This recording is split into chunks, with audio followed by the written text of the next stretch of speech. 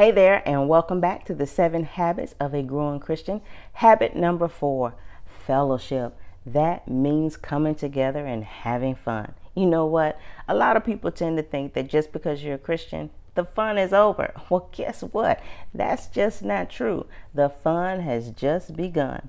Hebrews 10:25 says this, not forsaking the assembling of ourselves together, as is the manner of some, but exhorting one another, and so much the more as you see the day approaching.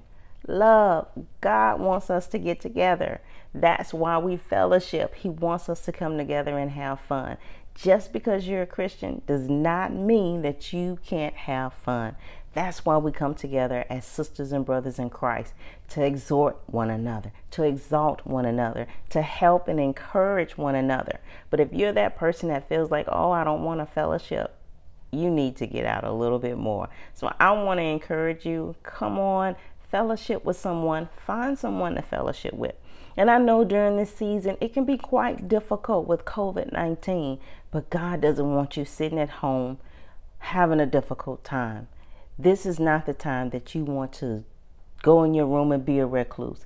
This is the time where you need to cling to someone and have a relationship, because you don't want to be that person that ends up being depressed.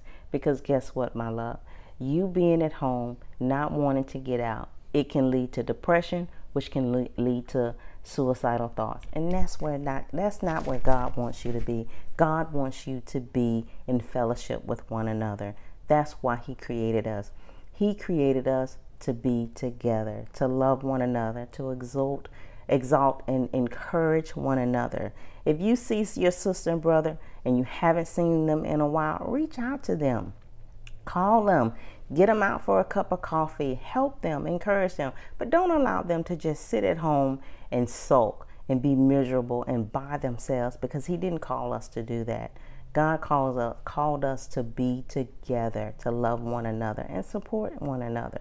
So I want to encourage you. If you're that individual that's sitting at home and you're afraid to get out, hey, love, we want to encourage you to help to just overcome that and move out in love and in faith, because God can help you get to that place. So just fellowship, have some fun. God wants you to.